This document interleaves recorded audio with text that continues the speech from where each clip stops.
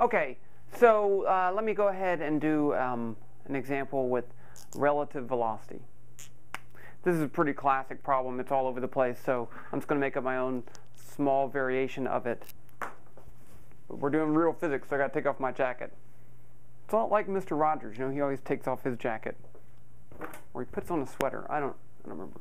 Okay, so here is the situation. Let's say I have a river. And let's say it's 10 meters wide. I'm completely just making up stuff here. And the water's flowing. So let's say the magnitude of the velocity of water with respect to the ground is 1 meter per second. And so here I'm using the notation of the water with respect to the ground. Okay, so if you're standing right here and you're looking at the water, it's going 1 meter per second that way. Now you have a boat. That's my boat. And the velocity of the boat with respect to the water has a maximum velocity of, let's say, 3 meters per second. Okay? And so the question is, how would I have to aim at what angle so that I would travel straight across the river? That's the question. Okay. So I have my magnitude of the velocity of the boat with respect to the water and the magnitude of the water with respect to the ground. Now, what do I want? Let's say if I look at this boat from the ground, I want to see it going straight across. You know, do that, it'll be like this, aimed this way and going straight across. Okay, that's what I want. So if I want to see what's the velocity of the boat with respect to the ground, okay, and so I know that that's going to be the velocity of the boat with respect to the water as a vector, plus the velocity of the water with respect to the ground. Okay, so if I add those two things, the trick to remember is if these subscripts are in the middle, then I get the ones on the outside, and I show you how to do that in the book. Okay, so what do I know about the velocity of the boat with respect to the ground? Let me call this x, y axis. Then I know that, let me say, velocity of the boat with respect to the ground in the x direction is going to be 0 meters per second. I want that to be true. So that's going to be the velocity of the boat with respect to the water in the x direction plus the velocity of the water with respect to the ground in the x direction, which is 0, right? Because it's, oh no, I'm sorry, not 0. Okay, so if that's my x direction, then I have 0 equals velocity of the boat with respect to the water in the x direction plus 1 meter per second. And let me redraw my boat here.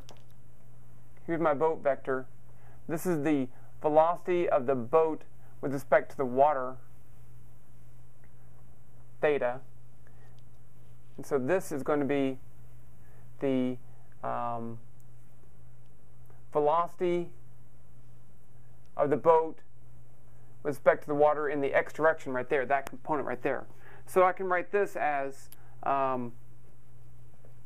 0 equals VB water, the magnitude, the whole thing, negative, because it's in the negative direction. Now I have the opposite side of that triangle, so I need to have, say, the sine of theta is opposite over adjacent, so that means, opposite over hypotenuse. So the hypotenuse times the sine of theta would be BW, the velocity of the boat with respect to the water in the x direction. So that's it right there. And then I have this plus 1.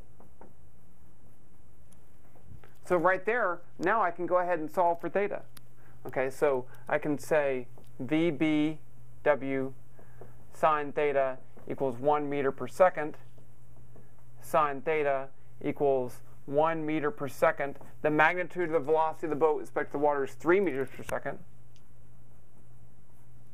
And the units cancel. You can't have the sign of something, have something with units. So theta is going to be the inverse sine of 1/3. And let me see.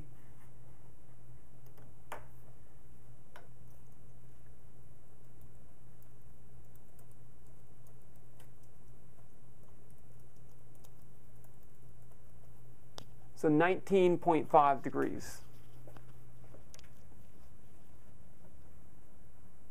So that's that angle right there.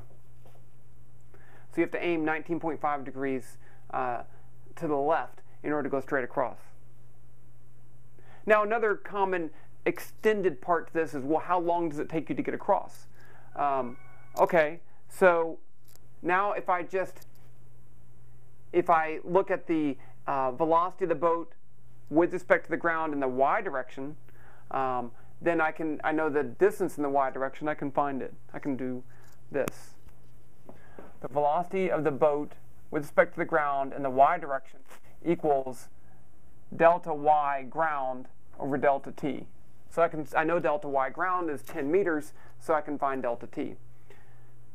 What's the velocity of the boat with respect to the ground in the y direction? Well, it's the same part of this. VBGY equals VBWY plus V water ground y. That's 0. So these are the same thing.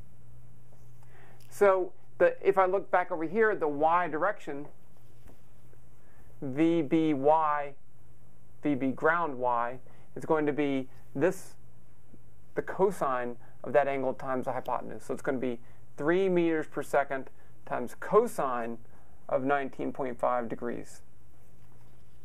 Okay, let me erase this. So now I can solve for delta t. It's going to be 10 meters, my change in y with respect to the ground, divided by the y component, 3 meters per second, cosine 19.5 degrees. And if I put that in, I get, so 10 divided by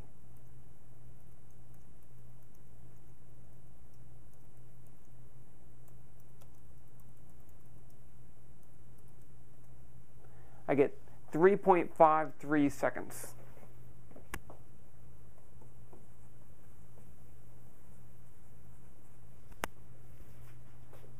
Okay, does that make sense?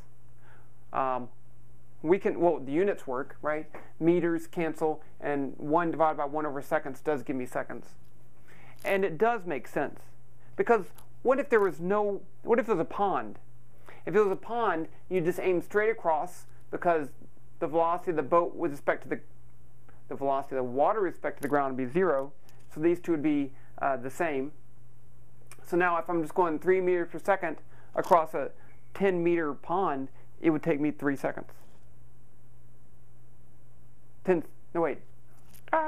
If that's 3 and that's 10, then it'd be 10 divided by 3.